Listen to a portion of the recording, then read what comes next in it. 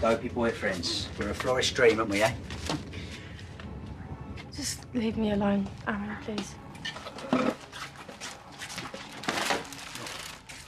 Tiff, I'm really sorry.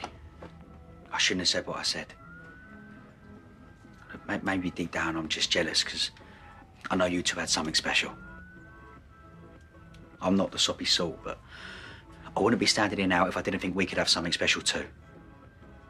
I like you a lot. I can't turn the clock back, but we can at least try and move forward, can't we? Why don't we do lunch tomorrow and talk things through, yeah?